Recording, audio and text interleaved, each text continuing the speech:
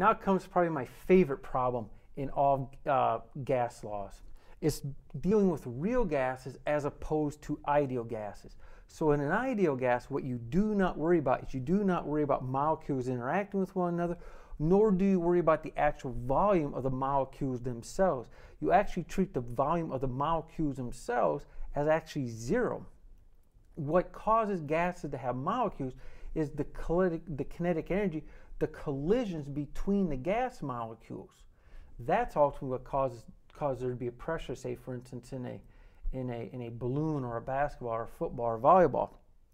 So in this case, what we're going to do is we're going to look at 1 mole of chlorine gas whose temperature is going to be room temperature 25 degrees Celsius or 298.15 Kelvin and has a volume of 5 liters. And we want to determine the pressure. We want to determine the pressure. And so for A, we're going to use the ideal gas law to find the pressure. So pressure is equal to nRT all upon V, which is equal to 1 mole of chlorine gas times R, which is 0.08206 liter atmosphere mole Kelvin times our temperature, which is 298.15 Kelvin, divided by our volume, which is going to be 5.00 liters.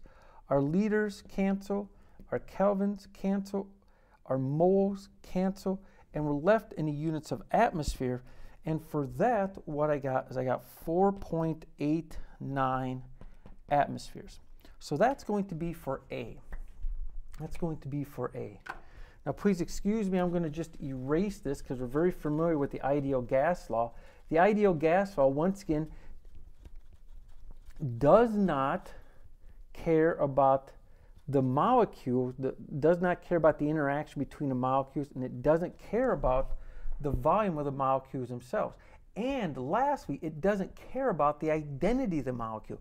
We'll treat chlorine the same as we treat carbon dioxide, the same as we treat water molecules, the same as we treat hydrogen, helium. It doesn't matter. We treat them all the same. Now for B, what we want to do is we're going to use the van der Waals. We're going to use van der Waals constant. So for B, we want to use van der Waals equation, which is going to be P plus n squared A all over V squared times V minus NB is equal to nRT. So we want to solve this for pressure is what we want to do. We want to solve it for pressure. So we can divide this term over here. So we have pressure plus n squared A all over V squared is equal to nRT all over V minus NB. We can subtract this over to there, and what we end up getting is we get pressure is equal to nRT all over V minus NB minus n squared A all over V squared. Now in the van der Waals equation, that's going to take into account the volume of the mole of the molecules, and it's going to take into account the interaction of those molecules with each other.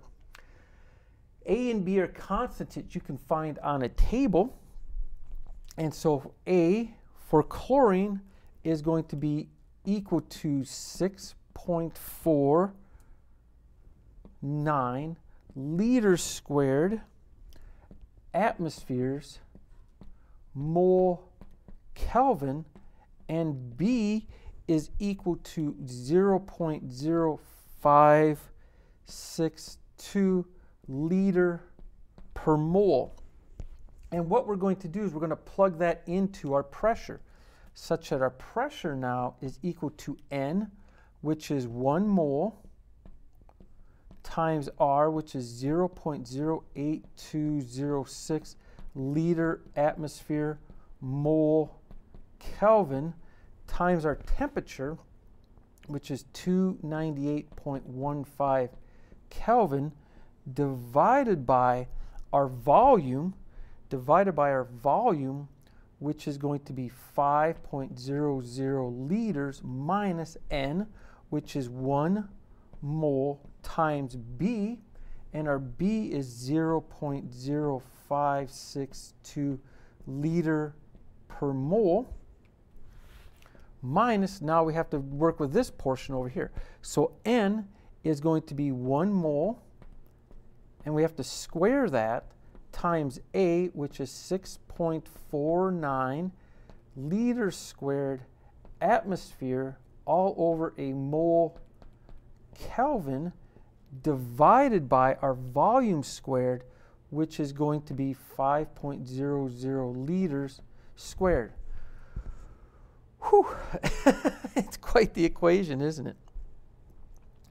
You go through and you do some arithmetic here, and what you end up getting is you get 24.47, and this is going to be, so you get the kelvins cancel, moles cancel, and you get the liter atmosphere all over. You do this arithmetic, so the mole cancels with the mole.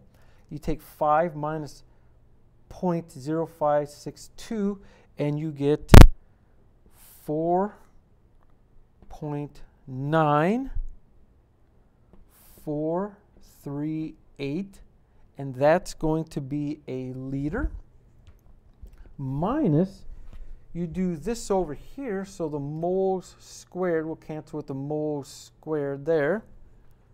Oops, that should be a 2 up there. I dropped that. So this cancels with that. All right. The liters cancel with the liters, and so what you end up with is atmospheres. You end up with atmospheres on that end. Let me make sure I got that right. Mole squared, liters squared, atmosphere. Yes, that's what you get. Yes, that's right. So you're going to get atmospheres there. So when you do this arithmetic, you get 0.2596 liters. Now here, this liter will cancel with that liter, so you get an atmosphere. So when you do this arithmetic, what you get is you get 4.95 atmospheres minus this term over here, which is 0.2596 atmospheres. It's not liters, it's atmospheres. Good grief, there's the atmospheres right there. Oh, sorry. Atmospheres. My goodness gracious. Atmospheres. You do this simple arithmetic, and what you get is you get 4.69 atmospheres. And you notice that these two numbers are totally different. And the reason being is this is taking into account interactions of the chlorine molecules with one another.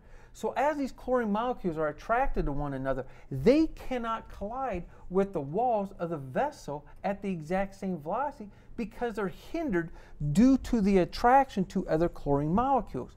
Likewise, because of the volume of the molecules themselves, that's going to reduce the pressure as well. So you have two things you have to take into account when you're dealing with a van der Waals gas or a real gas, in that the molecules are attracted to one another. Due to that attraction, there's a hindering of the average velocity, which leads to the average kinetic energy, which means that they cannot hit the walls of the vessel nearly fast enough to create the pressure that you see with an ideal gas. Likewise, also, the volume of the molecules in and of themselves. Now, the only gas that really behaves both as a real gas and an ideal gas, or the only gas that really behaves as an ideal gas in reality, is going to be helium. Helium, for the most part, acts as though it's an ideal gas. So that's why a lot of times you see it in a lot of problems. Hydrogen does for the most part as well, too, but there's a little deviation between it as an ideal gas and really the reality of it as a gas. If you have any questions about these problems in this chapter or anything else, please let me know.